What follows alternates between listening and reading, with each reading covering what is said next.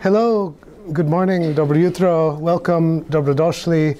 I am Eric Gordy from University College London.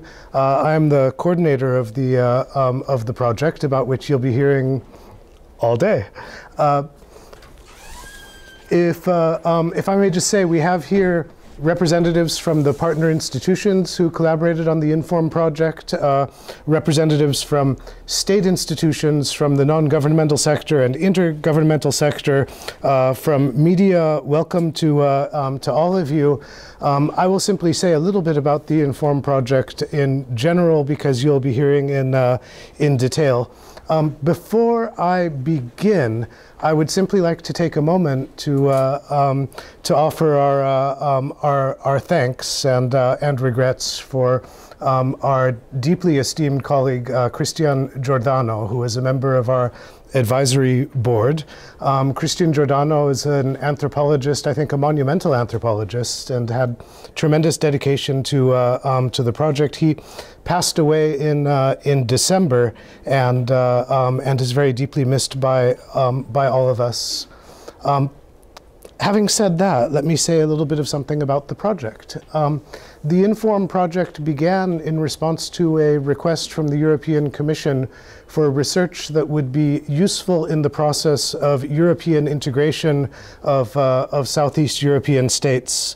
And what we came up with as a general observation is that the process of European integration can be viewed different ways. On the one hand, if you look at the question of whether laws that are requested by the European Union are adopted by candidate states in the region, then every state in the region is doing wonderfully well. You ask them to adopt a law, they adopt it. But we know something about these laws. We had a report last week, for example, analyzing processes in the Parliament of Serbia. And in Serbia, in the last year, 70% of laws that were adopted through urgent procedure, that is, without debate, discussion, or amendment. Our basic insight is that regardless of what laws are adopted, that most aspects of everyday life, the way that people get the jobs done that they need to do in order to live and function, are not described by law, but instead are described by informal practices that are familiar to people on the ground and are unknown or opaque to outside observers. So we want to look at the difference between the world as it is described in legal documents and the world as it is lived by the people who are in it. And this was fascinating for us because I think uniquely among social scientific projects, generally, as a social scientist, when people ask you what you're working on, you tell them and they say, that's really complex, or that's really esoteric, I don't understand it. With this project, you could go into any coffee shop in any state in the region, tell people what the project is about, and they would say, yes, I know what you mean, and start telling you stories and giving you examples of this gap between formality and informality that we're talking about. So this is something that everybody knows. Or does everybody know it? Nobody knows the extent of informality. Nobody knows the character of attitudes toward informality, the consequences of informality. Thanks to this project, now we know. What Inform did, we surveyed people on the extent of informality with a large-scale survey, an average of around 1,000 respondents in 6 states in the region. What a survey will do is it will give you a little bit of information about a lot of topics. So people would tell us things, for example, we would ask them, have you been offered gifts or favors in exchange for a vote at elections? We got shockingly high numbers. In most states, the numbers of people saying yes to this were enough to make a concrete difference in the results of elections. What we didn't know is what they meant by this. What is a gift? What is a favor? How were their votes influenced?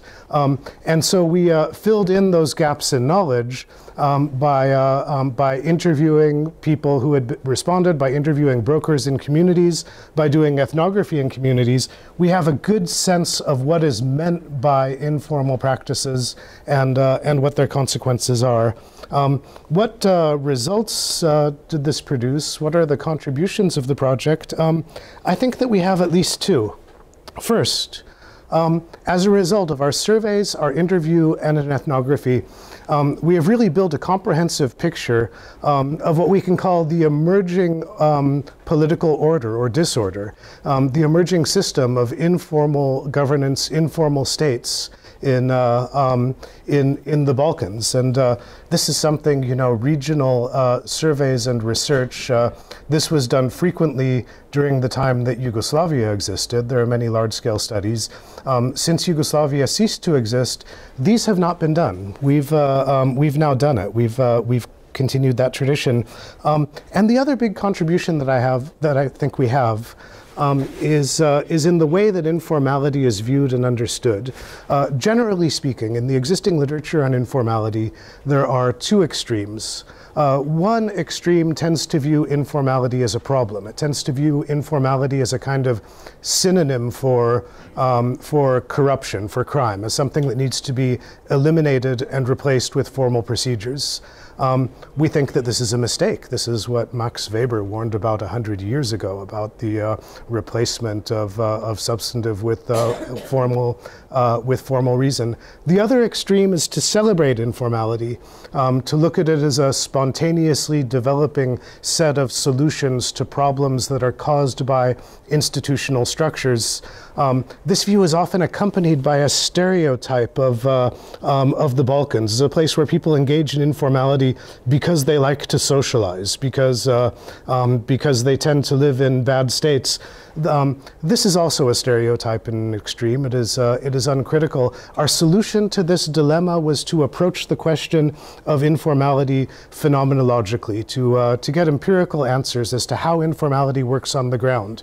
And we do have instances where informality looks a lot like corruption, where it prevents establishment of the rule of law. And we also have instances in which informal practices contribute to solutions to real problems in the ways that that women who are compelled to start businesses in the informal sectors find ways of integrating the need for work, the need to earn a living, with the need to care for family members and others, ways in which informal practices accommodate ethnic, national, and religious diversity in societies in ways that are better than the ways that formal practices do.